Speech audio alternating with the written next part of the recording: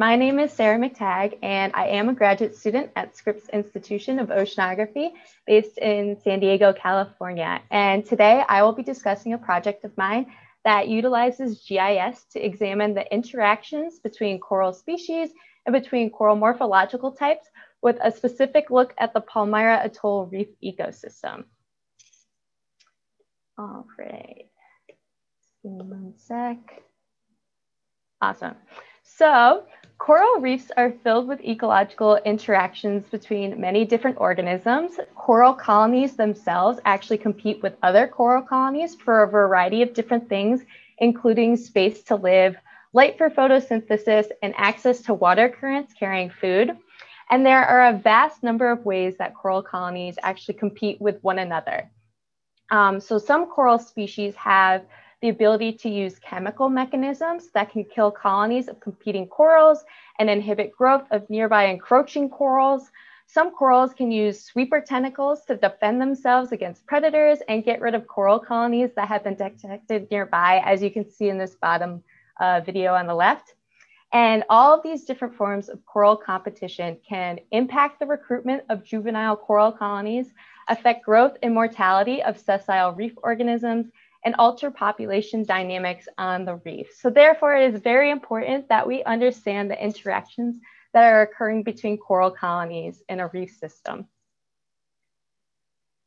All right, so a reliable description of interactions occurring between corals at the centimeter scale is needed, as this is where a large amount of competition is known to take place between corals. So previous work has either only examined these interactions at the meter scale directly within the reef environment, or at a fine scale in a laboratory setting using technology that is not currently available for underwater fine scale analysis. And furthermore, other studies in the past have used spatial point patterns, and these utilize the centroids of ecological objects to perform spatial analysis. So many benthic organisms are actually often poorly represented by their geometric centroid at many scales of interest. Therefore, there is a need to extend spatial analysis to deal with irregular shapes that coral colonies and other benthic organisms typically take on. So in this specific study, we utilized large area imaging and GIS to analyze the neighborhoods of different coral species and different coral morphologies at Palmyra Atoll. And the utilization of ArcGIS in this study takes the distinct shapes of corals into account and does not rely solely on their centroids. And this allows us to understand actually the neighborhoods of all these coral colonies on a much finer scale than previously we could do. So our general research questions pertaining to this study include: who lives next to who in the Palmyra reef ecosystem? And what types of interactions are occurring between coral colonies here? And how does this allow them to survive in such a competitive ecosystem?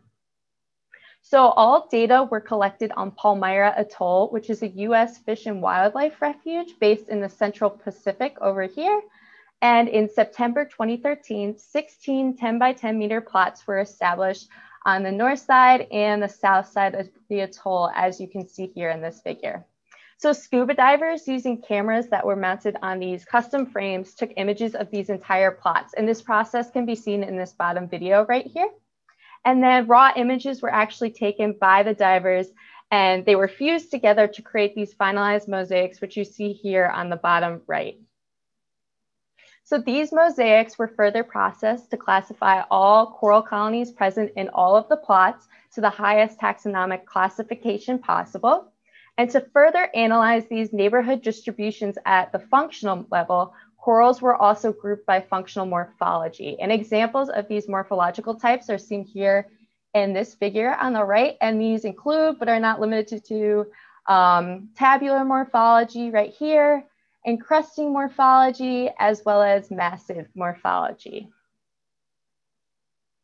So these mosaics were traced with classified taxonomy in Photoshop, which you can see right here, which is a long and tedious process, but eventually we're able to upload and further process these corals in ArcMap, which you can see on the right here. So now we want to know the neighborhoods of each coral colony that is present in each site. So the buffer tool in ArcMap was utilized to create neighborhood buffers for each colony with a distance of 10 centimeters. And this is the hypothesized distance, which within most biological interactions still takes place between these coral colonies. So utilizing buffers for this study, again, allows us to not rely on the centroids of the colonies to perform a spatial analysis. And by actually taking the shape of each individual colony into account, we are able to observe their exact neighborhoods on a very, very fine scale. So after all these buffers were created, we then calculated the percent coverage that all other coral colonies took up within each buffer. And this was found utilizing the tabular intersection analysis tool in ArcMap.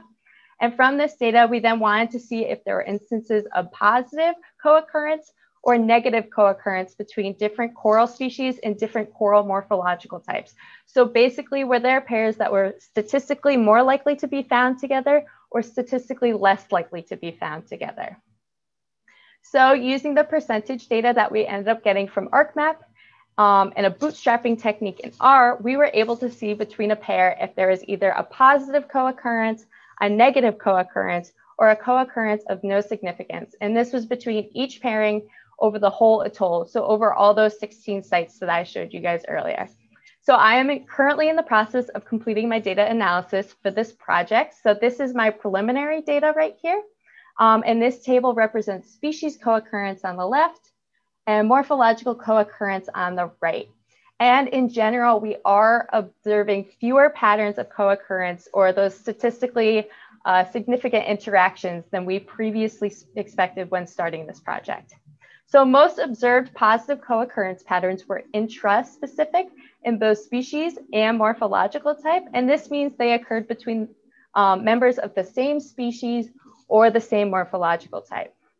And with so many positive co-occurrence patterns being strictly intraspecific, which you can see here, as well as this column right here, it is possible that interspecific competition, which is competition occurring between differing species or differing morphological types, has led to zero interspecific positive co-occurrence patterns, or also all negative patterns of co-occurrence being interspecific, which you can see here and here in both species and morphology. And there's also discussion that these patterns of co-occurrence are actually seen due to habitat preference differences.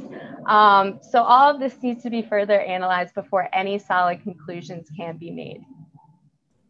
So to wrap up, this study has led to the development of a technique for fine scale analysis that allows us to understand the neighborhood of a sessile organism using in situ data.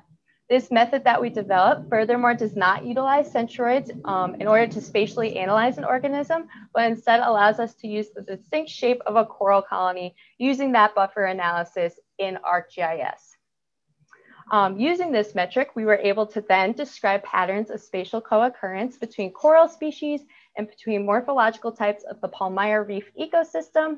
And the future of this study includes finishing up our data analysis and further using these results to understand more clearly what the neighborhood composition of coral species and morphological types tells us about what types of interactions and instances of competition are occurring at this reef ecosystem.